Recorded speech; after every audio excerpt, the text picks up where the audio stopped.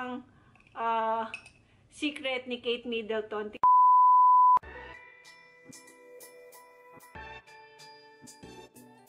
Hello mga best! Welcome back sa aking channel. It's me again, Karr. Today's video, isi-share ko sa inyo yung mga DIY face mask na ginagamit ko noon pa. And ito, tried and tested mga best. So, I highly recommend this DIY mask. Start na tayo!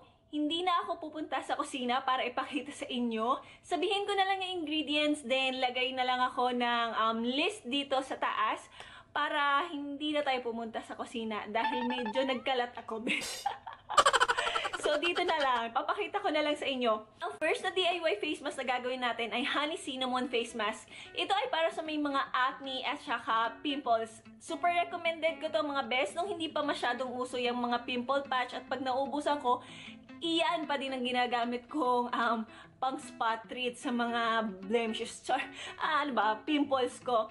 Maganda ang honey kasi naturally antibacterial siya, full of antioxidants, soothing siya, and moisturizing. So, kung mapapansin nyo sa mga face mask, laging kasama ang honey. Cinnamon naman, meron siyang antibacterial, antifungal, and antioxidant properties. So, pag pinagsama silang dalawa, perfect sila para pang-treat ng mga pimples natin and acne. Mga bes, hindi na tayo pupunta sa kusina. So, ito na siya. Hindi ko pa naman siya na-mix. So, ang nilagay ko lang, half teaspoon ng cinnamon sa 1 teaspoon ng honey. Dapat mas marami lagi yung honey. Pwede nyo pang untian yung cinnamon kasi sa may sensitive skin, pwede siyang mag-sting.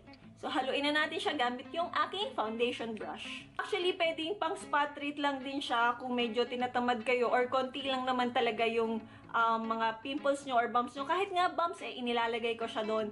So, ganito na yung itsura niya pag na-mix. Tada! Ilagay na natin siya sa whole face. Malinis na yung face ko, so nag-facial wash na ako. Minsan dun sa T-zone ko lang talaga siya nilalagay. Depende sa gusto nyo. Pwedeng sa buong mukha, pwedeng spot treat, pwedeng kung saan nyo lang gusto.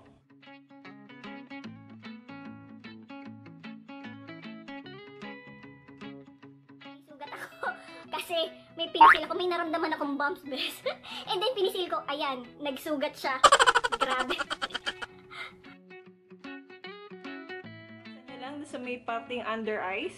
Kasi delicate yan. And then, sa noo. Ay, dapat nag-headband pala ako. Ang lagkit, bes. Nalimutan ko yung headband ko.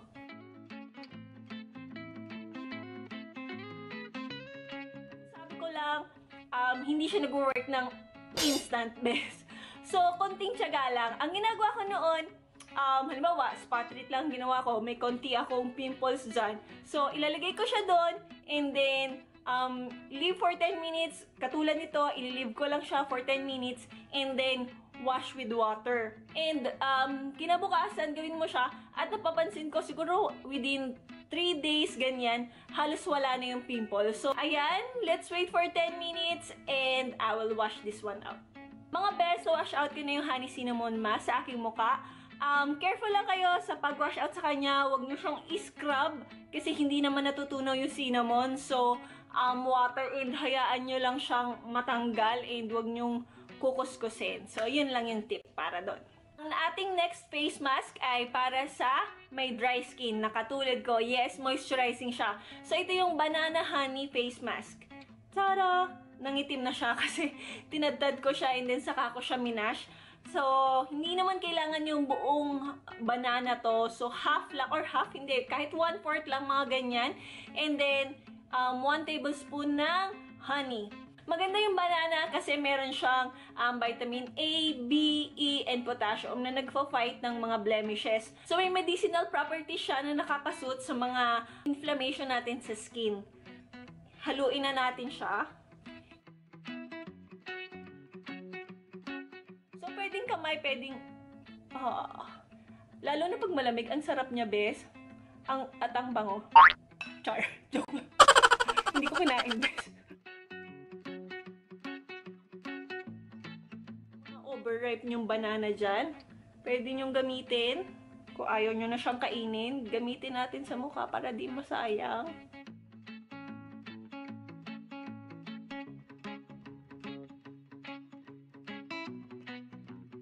Useful talaga ng honey and ang ganda niya sa skin. So, I recommend using honey. Kahit nga honey lang nakakasuit na siya. Kahit wala siyang mix. Tada! And we're done! Yes, let's wait for 10 minutes. Mga best, wash out ko na siya and moisturized yung feeling ng skin ko. So, nakadalawang face mask na tayo. Una for acne or pimples. Pangalawa for moisturizing. And itong pangatlo naman for brightening. Ito yung medyo maraming ingredients. So, hindi ko na talaga pinakita sa inyo sa kusina kasi ang kalat.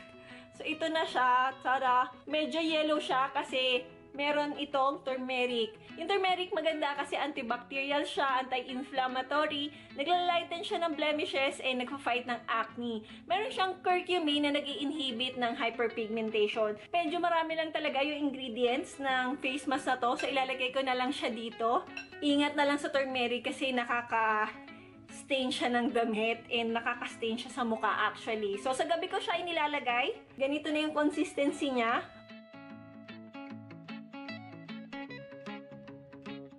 Tanggal din daw siya ng dark circles.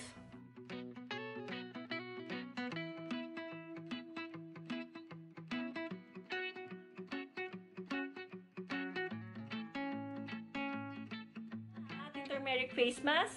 And iwawash ko siya after 10 minutes and that's it. Huwag masyadong matagal kasi nga mas mag-yellow yung skin nyo. Mga best, wash off ko na ngayon yung turmeric face mask. And ayan. Kung makita nyo na nag-stain yung yellow sa mukha nyo, huwag kayong mag-alala. Gumamit lang kayo ng toner and matatanggal din siya. So, mas maganda sa gabi nyo siya gawin. Kung manilaw man yung mukha nyo, it's okay. Kasi tomorrow, maghuhugas naman kayo ulit ng mukha. So, matatanggal naman siya. Kaya huwag kayong mag-alala. Ayan, nakatatlong face mask na tayo. And yun yung mga face mask talaga na marirecommend ko. Ngayon, itry natin tong face mask na ni-recommend Char. Ang secret daw ni Kate Middleton. Yan, so gagamit tayo ng Nutella. Magagalit si Mayor. Kinuha ko lang to.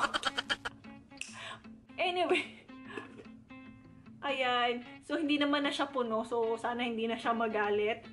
Maganda daw siya sa skin. Ito ang secret ni Kate Middleton. Tingnan natin kung effective yung secret niya. Oh my God, this.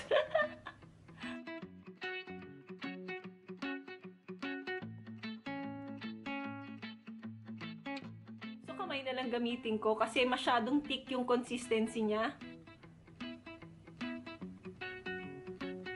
Ako, baka mahirap tanggalin, bes. Oh my God. Ginawa ko tong video na to habang wala si Mayor kasi hindi yun papayag. Wala si Mayor, lumabas. So, ako lang naiwan kaya hindi ko sinabi sa kanya na gagamitin ko yung Nutella. Magugulat siya, ubos na.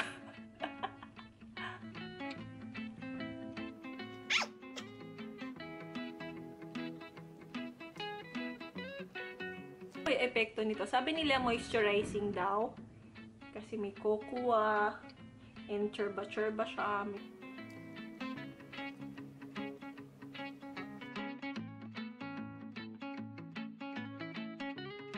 Pinakamahal na face mask sa lahat ng DIY face mask na nagawa natin kanina. Bes, bibili ka pa ng Nutella. Ipangpapalaman mo na lang. Lalagay mo pa sa mukha. Char. Ayan na. So, let's leave this for 10 minutes. Balitaan ko kayo kung makagiging kamukha ko na si Kate Middleton. Char. So, tingnan natin kung moisturizing. Ano bang pakiramdam niya? Wala naman. Wala siyang pakiramdam, bes. Balitaan ko kayo after 10 minutes. Wash off ko lang to. Mga bes, sa lahat ng face mask na na-try natin today, ang pinakamahirap tanggalin ay yung Nutella. Ang lagkit, bes, and hindi pa ako nagtuyo ng mukha para ipakita ko sa inyo. So, parang may oil, kailangan mo talaga mag-facial cleanser after, pero hindi ko pa ginawa yan kasi gusto ko ipakita sa inyo. So, parang nabalutan ng oil, kaya siguro siya moisturizing. Nakita nyo ba? Pag may sebo yung pinggan, ganyan. So, ganun yung pakiramdam. Tingnan nyo yung tubig sa mukha ko. Parang nagre-repel. So, ganyan siya after yung sugat ko sa kasyungahan ko. Nagsugat talaga. So, ayan yung itsura niya, oh. So, malamang magke-cleanser talaga ako kasi baka mag-clog yung pores ko. And, ayan, pinakita ko lang sa inyo. Siguro dahil dun sa oil, pero ayan, oh, parang ang lambot niya. Pero, sa lahat ng yon, Diyos ko po, hindi ko na uulitin yung Nutella. Ipapalaman ko na lang siya, di ba? Sayang. Kaloka. Mukhang maganda naman siya sa mukha, kaso yun nga, parang may oil and mahirap siyang tanggalin, bis. Nagkalat ako sa banyo namin dahil dyan. Kayo na ang bahala kung gusto nyong itry. Ayan, sana may natutunan kayo sa video na to. Kung may mga suggestions pa kayo ng mga video na gusto nyong gawin ko, please comment down below and try natin gawin yan. That's it for this video. Please like this video and subscribe to my channel. See you in my next video. Bye! Banana and honey mask. So, itong hanana. Malamang magke-cleanser talaga ako. Kasi baka mag-clog yung force.